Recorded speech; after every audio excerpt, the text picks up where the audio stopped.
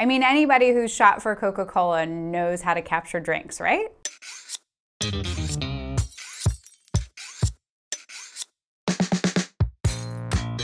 What's shakin' bacon? I'm Joni Simon. Welcome to my studio. This is where I do food photography, and the goal here is to improve your food photography skills so you can feel confident behind the camera. And this video is part 2 in a 3-part series all about drinks and going behind the scenes and telling the stories of people in the drinks industry who do drinks really well, who bring a lot of expertise to this field.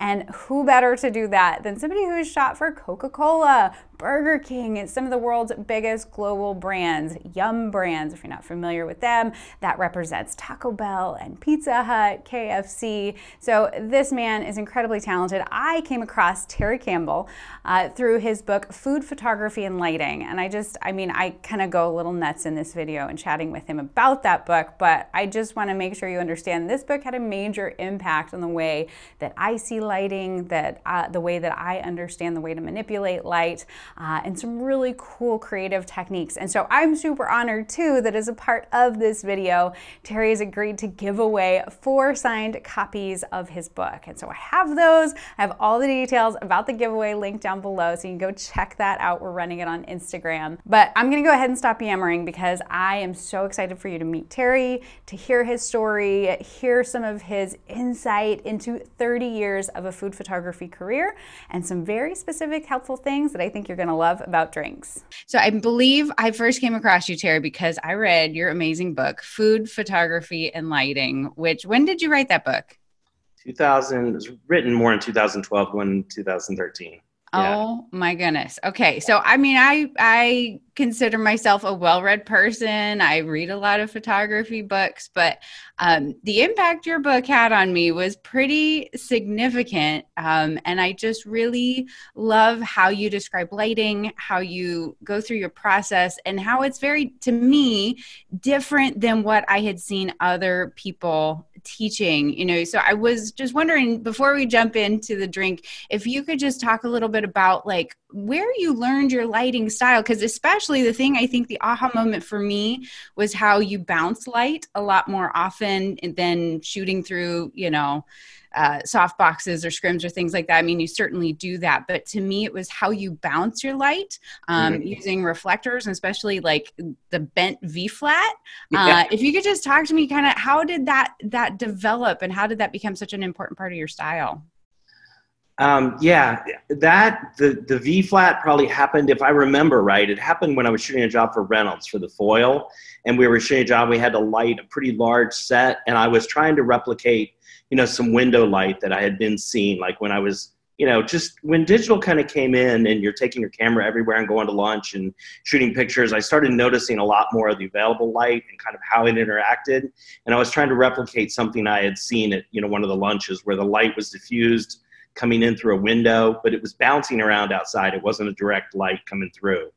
And so I just kind of had the idea of how can I create that in the studio. I started building like this foam core wall, and then realized that the light was just kind of bouncing everywhere. So in an attempt to kind of direct it, that's when I bent the foam core to bend it down and kind of make it a parabolic reflector to keep the light bouncing down on the set instead of just bouncing up and onto the ceiling and everywhere else. Yeah. So that's kind of how that developed, using that bouncing light. And then I use that a lot still, and I use a lot more diffusion now, but I still use that bounce light as well. I have a big gray wall now that I built mostly for lighting liquids, because if I put a white, it's an 8x8 flat, and it's made out of foam, so it floats, so I could hang it above my set.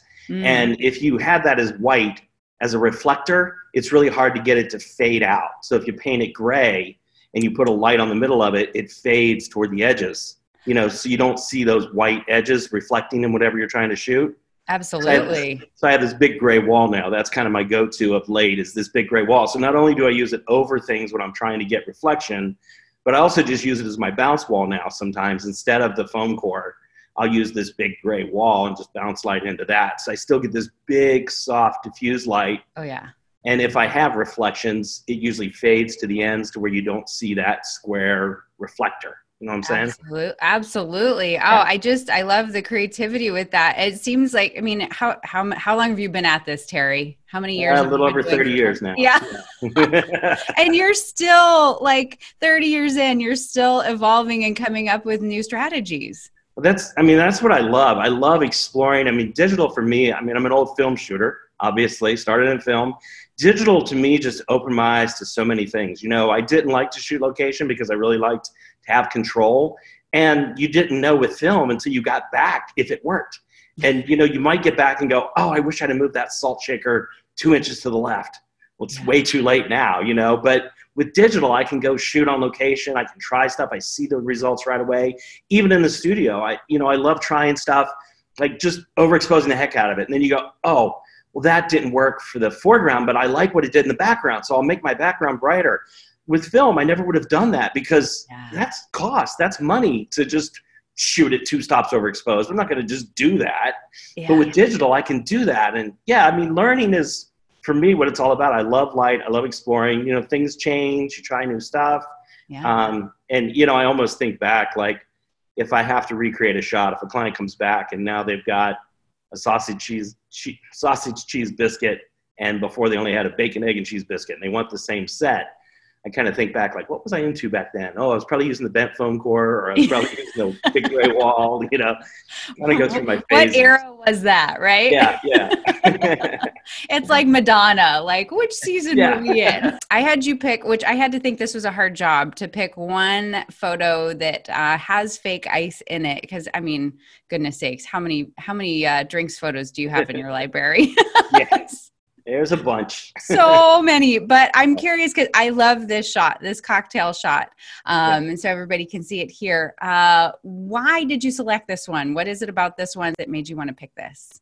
This whole series was just kind of fun. It was for the company that makes the glassware, not for the drink company, but they make glassware. So we shot a variety of drinks, coffees, mixed drinks, you know, all kinds of things to show the variety of glassware and how you could use it. So this one was just one that I really enjoyed doing. It looked, you know, a lot of fun, and was just had the ice look that I really loved. And so that's kind of what led me to this one.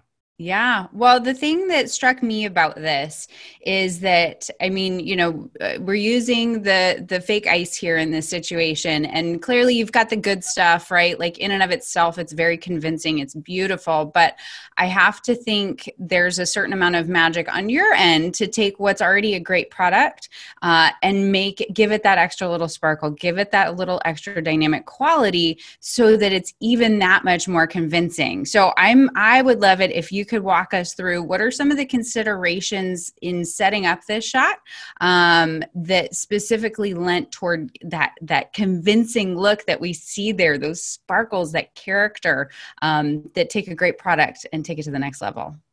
You know, that's the thing about fake ice. I really think it does it for you. You know, there's not a lot you need to do if you're lighting the glassware in a nice way. The biggest issue I've had with fake ice is that you can get a hard highlight. If you've got it rotated in your glass a certain way and you're getting a sharp bounce off of your light, you can get a highlight that's a little too bright. But other than that, fake ice is just so beautiful. It's really, the bigger fails I see with fake ice are about not matching the level of the liquid to the ice in a way that looks believable. You know, if it comes up too high, then the ice looks like it's sinking. And if it's too low, which is more often the case, the ice just looks fake because it's floating way too high out of the glass and wouldn't really do that. In this case with a cocktail, you know, it's supposed to be resting on the bottom so it can float a little higher, but oftentimes with sodas or Cokes, you know, you see that the ice is floating up too high and it just doesn't look believable. So. Gotcha. So what's the trick to really dialing that in? I think it's just seeing it, you know, looking at it, maybe look at some other images while you're doing it, to look online to what looks believable, what looks realistic, and what feels fake to you. You know, I mean, it's subjective, I guess. Yeah. So it's just kind of looking at it and deciding how high you want the liquid to be. So that's the biggest challenge for me, is where to put the liquid. You know, we often pour liquid in and they go, put a little more in, a little more, maybe try it a couple different ways. But the ice stays really great. Usually you know, I'll set the glass up empty and I'll put the ice in it and make sure my reflections are right. And when you pour the liquid in, it's always going to change it some, you know, and then you can spin it a little bit if you have to and get it where you need to be. But that ice, there's really not a lot of consideration outside of lighting the glass. Gotcha. The ice kind of lights itself. Yeah, because I mean, just the way that those sparkles kind of come through. And now for this particular setup, you sent me the diagram, so I'm going to share that here with everybody. Can you just walk me through what we're looking at here in this diagram? Because I do think that, the position of like the backlights and things like that can really help too.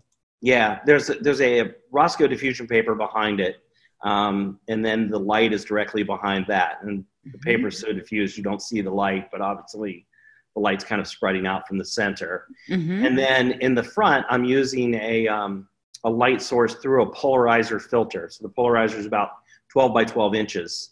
And then I have a polarizer on my camera. So with the combination of the two polarizers, you can virtually eliminate the highlight reflection you would get from that front light source. That's a way to light bottles a lot of times when you need to light up the label, but you don't want to highlight reflecting. You know how a dark beer bottle is. You just can't find a position where the light's not reflecting.